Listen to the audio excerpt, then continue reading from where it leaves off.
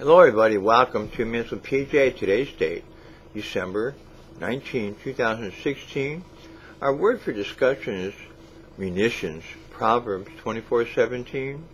Rejoice not when thine enemy falls, and let not thine heart be glad when he stumbles, lest the Lord see it, and it displease him, and he turn away his wrath from him.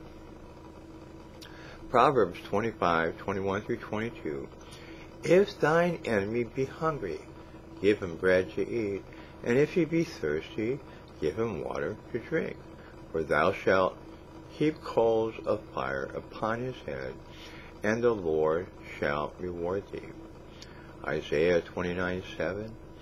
And the multitude of all the nations that fight against Ariel, even all that fight against her, and her munition, and that distress her, shall be as a dream of night vision. In Isaiah 33:16, he shall dwell on high, his place of defense shall be the munitions of the rocks. Bread shall be given him, his water shall be sure. Defined, this is military weapons, ammunition, equipment, and stores. Materials used in war, material or equipment for carrying on any undertaking.